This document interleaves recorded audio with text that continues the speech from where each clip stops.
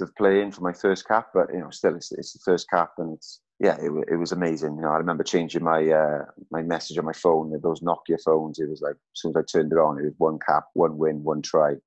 And wins then. How many did you win?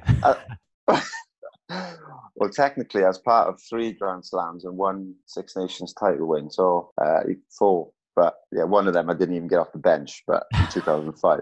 But I'm still claiming that one. So things weren't going very well, and I thought, oh, here we go. I'm just part of another loss up in Twickenham, and the boys, we managed to turn it around. Second half score was pretty special. So, but we beat, in my career, I think I beat England 6 times in my career. Probably say. So I'm quite proud of that.